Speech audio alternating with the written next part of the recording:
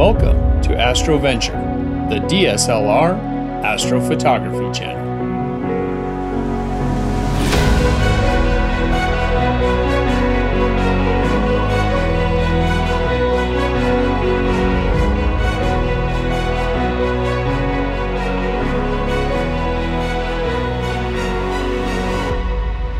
Hey there, AstroVenturers, welcome back. If you're new to this astrophotography channel, my name is George and this is the astrophotography channel for DSLR and mirrorless camera bodies combined with the lenses we already own and a simple star tracker like the Skyguider Pro or the Star Adventurer. Tonight I was heading out to shoot, I believe it's 2403, NGC 2403. It's a galaxy that I haven't exactly found a name for. Unfortunately, my location I was going to is overwhelmed with mosquitoes. And what I mean is if you've ever been to a swamp, you know what I'm talking about with overwhelmed. So unfortunately, the cloud conditions are supposed to kind of fall apart. And with the overwhelming mosquitoes, I decided to head home. But while I was out there, I was planning on shooting a tutorial on doing star trails. Well, since I ended up home, I can still do that tutorial and we'll work with what we've got. Challenge that we've got ahead of us. First off, as the night goes on, there's supposed to be some high clouds coming in, so we'll have to deal with those. Second, my neighbor's house has a bathroom light that is like a floodlight, and if they turn that on, it is going to light up my backyard. But we're gonna hope that they're in bed and that they stay there and that they don't turn that light on. So we shall see. Anyway, let's get started here. So, in doing a star trail shot, first off, you got to locate the North Star. That's easy enough to do. Then what you're going to do is figure out your composition. Do you want the North Star centered in your image? Do you want it off to the side? And what's going to play into that is what is going to be your foreground in the image, because you could certainly point it at the North Star and just start taking images, but you know, what really makes the image work is what do you have in your foreground. Now, since I ended up in my backyard, what I've decided to do is there's no way to kind of hide the ugliness of shooting from the backyard. You've got the back patio cover over, you've got some power lines over, and I was thinking, okay, well, what could I do to put into my foreground to make this work? And so I decided to use my rather large Predator here. And so this Predator will provide a silhouette backdrop to shooting at the North Star there to do the star trail. So I decided what my foreground will be. It'll work within this setting of a backyard. Now back here at the camera, on this one I'm shooting with my 24-70 Tamron lens, and I have this, well, we'll go over the settings in a moment. This is going to be shooting at 24 millimeters wide. Now, generally the wider the better because you're going to pick up more stars, but you know, you decide what the composition is going to be for you. With this, the lens opens up to a 2.8. However, you know, I'm going for that long exposure and I am working within the suburbs here, and so I'm needing to get those long stretches of exposures, but I've got to cut down all the flooding light of being in the suburbs. So let's go over our setup here. So the lens, as I said, Tamron 24-70, and this lens will open up to a 2.8. However, I'm looking to shoot for 1.5 minutes, and to cut down on the light coming in, I have my aperture set at an f8. That will, one, help to get this Predator that's very close a little more in sharp, a little sharper in focus. Fact is, it's a little bit too close to entirely get focus, but it can get better. And I am set to focus on the North Star in the distance, so that'll work there. Over here on the camera that I'm using tonight is a Nikon D750.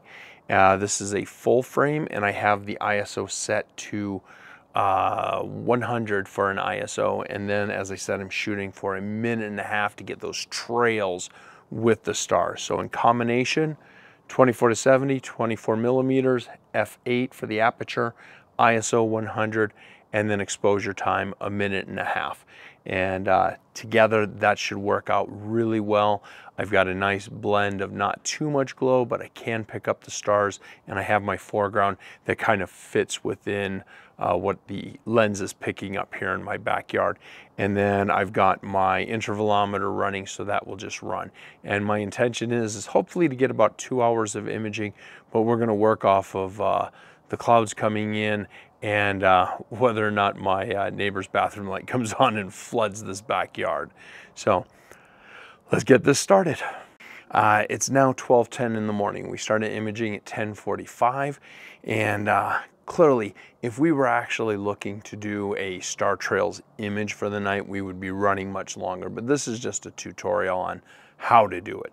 So at this point here, I don't have to shoot any darks. I don't need flats, flat darks, or biases. We're solely going to use the lights, the actual images, and I will rejoin you next at the computer, and we will go ahead and get into Photoshop and we'll start stacking this. Now, I know there are other programs out there that will do the stacking. However, I do it myself in Photoshop, and that's how I show you to do it. So see you back at the computer now. Okay, here we are at the computer. Let's get this started. So I have my start point and my stop point of what I've decided to use. Now, key, you make sure you don't bump anything, don't touch anything, because to delete any of these frames through the middle of it, you're going to end up causing yourself problems because you're going to end up with gaps within your stars. Now, I do live next to an Air Force base as well as a local airport, and I live literally under the crisscross traffic of the airport. So with that said, I am going to end up with some aircraft traffic that goes through. I'm just going to live with it. I'm not going to spend the time to try and clean it up. So it is what it is. But let's go ahead and get started here. So I've got my Photoshop open. I'm going to bring my first 5 images in, and we'll drop these in. Now the first 5, because I don't have anything opened up, it's going to go directly into Camera Raw, and you'll see all 5 images came up. Now looking at this, one of the things is I thought about reshooting this tutorial because I kind of made a little bit of a goof, but then I thought, you know what? Videos always show you everything going perfectly, so let's just leave it as is and deal with it and show you. So what I'm talking about is when I do astro, I like to shoot my images being 1/4 of the way over. Clearly, my histogram is way over here too far to the left. And what happened is I just made a beginner mistake, and using, my eyes being dilated, the images look much brighter on the back of my camera. That's my own fault, but even being experienced, you can make, simple mistakes. But with that, I've got the dynamic range within the camera, as most cameras do, to be able to go ahead and boost this up. So first thing I'm going to do is I'm going to go down here to my optics, do the correction on there, chromatic aberration, and the lens correction. Next, I'm going to come up here to my exposure, and I'm going to bump this up. Let's see here. I'm going to go to a 1.5. I like how that's coming across. And the 1.5 will be easy enough to remember in case I accidentally goof at some point. And you'll see what I'm talking about as we go through the process of doing this. Now, the first image is set. So I'm going to go over here to the 3 dots, open this up. I'm going to tell it select all, go to the dots again. And I'm going to tell it to sync settings. And then I'm going to tell it OK. And the optics adjustment and the exposure adjustment has just been made to these first 5 images. And I'll go ahead and click open, and it will send them all over to Photoshop. And that flicker you're seeing is each image coming in. Now, 5538, this is going to be my base image that I am working with, and then I will go from there. So there's my base image. I'm now going to go to the second image. I'm going to hit Control A and Control C. So I selected it all, copied it all, and now I'm going to close this layer. I don't need it anymore. Now I'm going to press Control V, and I'm going to paste it onto my base layer. So it's now the second layer, and I'm going to change this over to lighten. You can see the stretch of the stars starting to happen right off the bat. Go to the next one, Control A, Control C, go to my base layer, Control V, and select lighten again. See the stars starting to stretch. And let's see here, we jump back over. And clearly I've got the marching ants around it, and that tells me that I had forgot to get rid of this one. So I can just hit close and tell it no. So now I'll move on to the next one. Control A, Control C, paste it, Control V. Right off the bat, I remember that I forgot to close that one that I just brought over. No big deal, because like I said, the marching ants will tell me that I've already got it. Close, letter N for no. Control A, Control C. And I know I'm trying to move quickly, and that's because this is going to be a long tutorial putting this all together. Okay. So I'm going to change this to lighten, lighten, lighten, lighten. Yep, these are all set to lighten. So now what I can do is left clicking on layer 4, left clicking down on background. They're all selected. And I can go right click and merge layers, or hit Control E, and it will put them all together. Now at this point here, I'm going to go ahead and do a Photoshop file save, in case at any point things were to fall apart on me. So this is where I'm pulling my images. I'm going to go ahead and click save, and it will go ahead and get that saved. Now I'm going to go in and bring in my next set of images. Now the next set of images are going to be act a little bit differently when I bring them in, and the reason being is because I have this project open.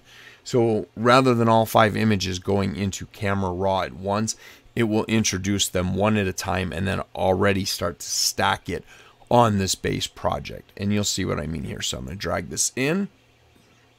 There's the first layer. I'm going to go over to the 3 dots, left click, apply previous, and then I can hit enter. It put it in, and then I hit enter one more time. It automatically loads the next Camera Raw, apply previous, enter, enter, apply previous, enter, enter. Now you can see on this particular one, this is where I have a plane streak that came through. This is one that's heading to Salt Lake City. So I guess I actually have a third airport to contend with as well. And so that one came through. But we'll go ahead and apply previous, enter, enter, apply previous, enter, enter. Okay, now you'll notice nothing else came up. So with this, let me jump down to this layer here. This is where that aircraft came through. You could certainly spend the time with the healing brush. Go ahead and remove this. If you wanted to do that, what I would do, and I'm going to do this right now, is I'm going to label this as Light 1. This is the first time that I have an aircraft going through. If I decide to mess with it, I would go Control J, duplicate it, mess with it, see if I can clean this up, and if it doesn't affect my final image too much, then maybe I keep it. If it does, then maybe I just deal with the fact that there's the light streak through. But I'm going to label that as Light 1, because when I merge these like I did previously, I'm not going to merge the Light 1 into it, because I haven't decided if I want to keep it or not. So let's go through and change these up. So we've got the first layer. We're going to set this to lighten. Go to the second one, lighten. Let me see if I can change all the attributes at once. And then lighten. Yep, and there I did it. So that actually makes the job a whole lot easier, as you can select multiples and then just set them all to lighten. Okay, now what I'm going to do with this is I'm going to grab this one. Well, actually, I'm going to go background and then hold shift up to this one, because I know I want to merge all of these, and I will merge them. They're now merged. I'm going to merge this one, the background, with this other one. Whoops. I had shift clicked. I did not want that. I wanted background, and then I wanted control, and left click that one. I will go ahead and merge these two. Okay, there we go. And now this Light 1 will stay on its own layer. There we go. Okay, next we're going to bring in our next set of images. Let's bring them in, drop them.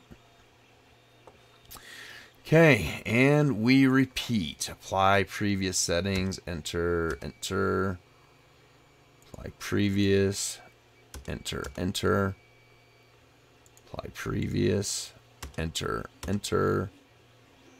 Apply previous, enter, enter. Apply previous, enter, enter. There we go. Now they're all in. And we'll go through and start changing them up. Lighten, lighten, lighten. Just so you know, whenever you merge multiple layers together, this attribute of being lighten, it will set it to normal, so you'll have to go back and reset that merged group of layers to lighten so that it goes through. Okay, and there we go. Everything is put together. Now what I'm going to do here is I'm going to leave the background where I have all those previous. I'm going to leave this light one, and now I'm just going to merge these together. Oh, and you can see I have another aircraft coming through. And we'll go ahead and, actually no, because I may decide to try and clean up. Oh, there it is. That's the airplane layer. Okay, so we're going to label this one as light 2. There we go. Okay, so let's start merging. We can grab these and these. These can all be merged with this one. Merge layers. There we go. Okay, take a quick look. That looks good. It's got its lighten. There's that one. It's set to lighten. Okay, everything still looks good. Okay, so here we go. Back up to the top layer. I'm going to left click on that. And then we're going to start dropping our next set of images on top. Here we go. Drag and drop. Okay, you know the drill. Enter, enter. Apply previous. Enter, enter. Apply previous.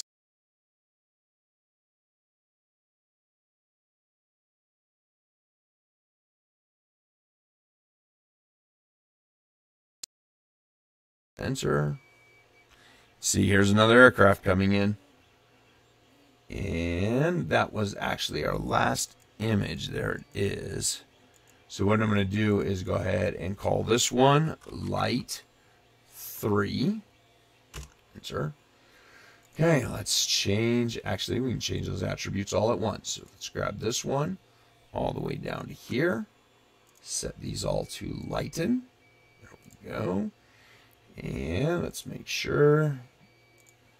Let's see here. Yep. Whoops. Okay, here we go. That is set to lighten.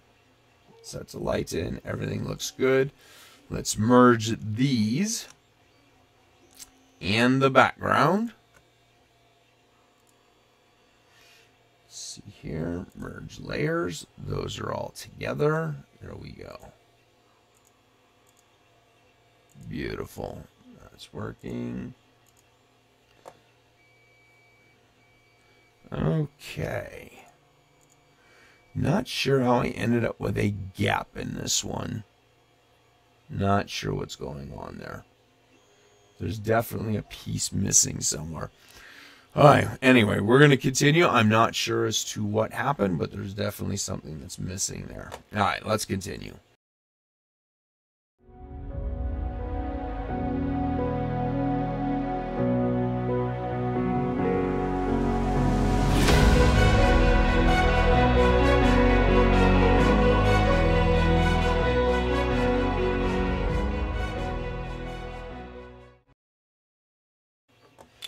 Okay, so here we are. This happens to be the last image. Don't know why that last set of 5 got weird and opened up as single images, but who knows? It just did what it did. So here we go. Now, we have all of our images here, all stacked together. You can see how we've got this this great star trail going. Fortunately, like I said, I do have this traffic coming through. And then with this, somewhere in here, I think I'm missing an image. Not sure where it is. I know there's a file missing somewhere because that's why I have that gap there. So I'm not sure. Just not sure. But anyway, if I wanted to at this point here, and let me do a control save on this. So while it's saving, what I could do is I could come to each one of these light layers. I could decide to leave them out of the image, or I could try to clean them up. As you can see, it kind of Swiss cheesed some of my stars, so I would probably leave them in. The problem you have is as you go in here and you clean this up, you're going to have the overall of the stars will still be intact, but you will have some missing pieces wherever you did some healing to get rid of this. You know, you give it a try, see what you want to do with it. The other thing that I want to bring to your attention, and although this is a tutorial on doing star trails, what I want to point out is this star here, this is Polaris. Notice that, you know, Polaris is not perfectly aligned. And again, this goes to part of why I'm always harping about how I love having the iPolar in the Skyguider Pro, is because this star here, being Polaris, it does actually have a little bit of movement, but it has very minimal. And this is why I end up every 30 minutes doing a adjustment. This time frame in which Polaris moved from here, and I'm using the end of the magnifying glass, the end of the handle, to here, this is actually an hour and a half. So you can see how much movement there actually is. Now, obviously, it gets, you know, greater as we go out there. But here you have a star trail, and that's all there is to it. The key parts is make sure that you have some kind of a foreground in there to help, you know, really set the image. And then with that, you know, the more hours, the better the striping is going to go. Now, one of the things that you'll notice is my little Predator guy here, he does have a few issues going on. You can see he's kind of falling apart, or maybe you don't notice so much. So what I'm going to do is at this point here, I've already saved this, and let's say I'm setting this up to be my final image, and I've decided to leave the airplanes in. So what I'm going to do is Control-Alt-E, brings all of this together into a new final layer. I'm going to go back in here, and I'm just going to grab my first layer, bring it back over and in. Here it is. It's already got its settings. I'm going to click OK. It brings it in. I'm going to hit Enter. There it is. Now, what I want to do with this is, you see how much better my Predator looks? See how he's got some fall apart there? And what I'm noticing is I look around the image, it seems to be specifically his tassel that there's a problem. Use this one as my base layer to correct the tassel. I'm now going to put on here a layer mask. I'm going to press the letter G to go to my bucket. I'm going to switch this around to black so everything is showing through. Okay, boom. Showing everything to the underside. And now I'm going to switch this back to white. B for brush. And I'm going to come in here and I'm going to brush my tassel back in. There we go. Think that looks better. But everything else within my Predator looked good. I restored my tassel there. And here we go. I have my finished image. I am happy with it. And of course, as I said, there are other softwares and so forth that you can use to, you know, put together your star trails. Some of them even have repairs. Or I could spend the time and go back, because somewhere in there's a file that's clearly missing, and we could get that put in. So there you have it. If you have any questions on this, feel free to throw them below in the comments. And we would love to see you over at our Facebook group, Astroventure DSLR. And if you liked this video, consider liking, subscribing, ringing the bell, and sharing it out. Until next time, I wish you clear skies and uneventful nights.